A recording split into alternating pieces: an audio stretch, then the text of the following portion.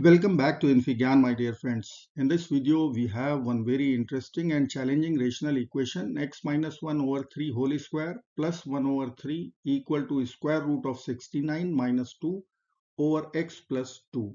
And we are going to find real solutions only.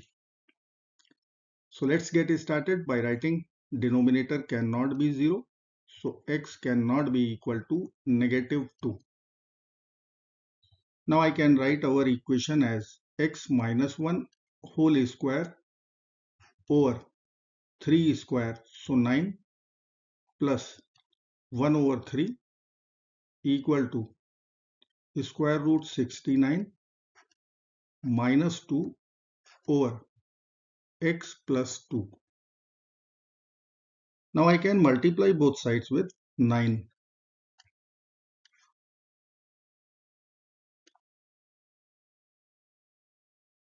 Now we can write our equation. 9 and 9 will be cancelled out. X minus 1 whole square plus 9 over 3 is 3 equal to 9 times square root 69 minus 2 over x plus 2. Now we will use algebraic formula a minus b whole square, which will be equal to a square minus twice ab plus b square. Let's apply here. So I can write x square minus 2x plus 1 plus 3 equal to 9 times square root 69 minus 2 over x plus 2. Now this will become 4. So we can write x square minus 2x plus 4 equal to 9 times square root 69 minus 2 over x plus 2. Now x is not equal to minus 2, so we can cross multiply. So I can write x plus 2 times x square minus 2x plus 4 equal to 9 times square root 69 minus 2. Now we know the formula a cube plus b cube.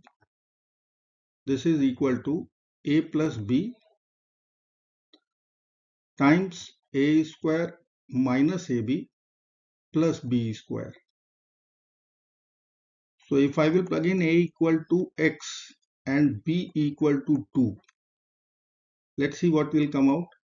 So I will write x cube plus 2 cube equal to x plus 2 times x square minus 2x plus 2 square, which is 4. So this side is nothing but our LHS.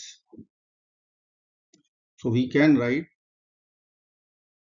equation as x cube plus 2 cube equal to 9 times square root 69 minus 2. Now 2 cube is 8. So we can write x cube plus 8 equal to 9 times square root 69 minus 2. Or we can write x cube plus 8 will be equal to 9 times square root 69 minus 18. Let's subtract 8 from both sides. So minus 8 minus 8. So this will be over. In LHS, x cube will be left. So I can write x cube equal to 9 times square root 69 minus 18 minus 8 minus 26. Now we will use Simon's favorite factoring trick. Steps are dedicated steps So we'll multiply both sides with 8 first. So 8 times x cube equal to 8 times 9 square root 69 minus 26. So 8 we can write it is 2 cube x cube equal to 72 times square root 69 minus 8 times 26 is 208. Now we know the property from exponents a power c times b power c. We can write ab whole power c. So we can write our LHS as 2x whole cube and RHS will become 72 square root 69 minus 208. Now I will split 72. 69 plus 3. So I can write 2x whole cube equal to 69 square root 69 plus 3 square root 69. Now minus 208 we can write minus 1 minus 207. Now I will rearrange the terms in RHS. I can write 69 square root 69 first term, minus 1 second term, then minus 207 third term, and plus 3 times square root 69 as fourth term. So 69 square root 69 is square root 69 whole cube.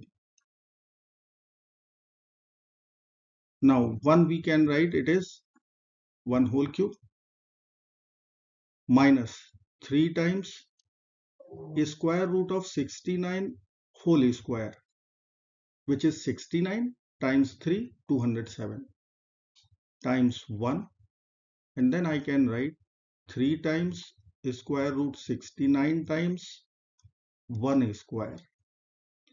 So our right hand side is replicating one algebraic formula.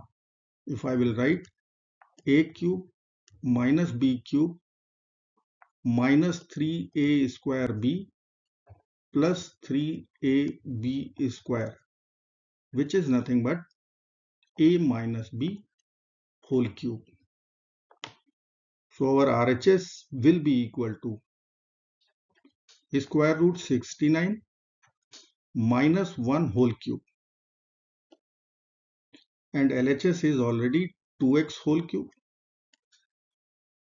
Now I will consider cube root both sides for the real value of x. So we will write 2x will be equal to square root 69 minus 1. Now divide both sides by 2. This 2 and 2 will be over. We will get our answer x equal to square root 69 minus 1 over 2. I hope friends you will like this video. Thank you so very much for watching. Do not forget to like, share and subscribe. Bye bye till next video. Take care of yourself.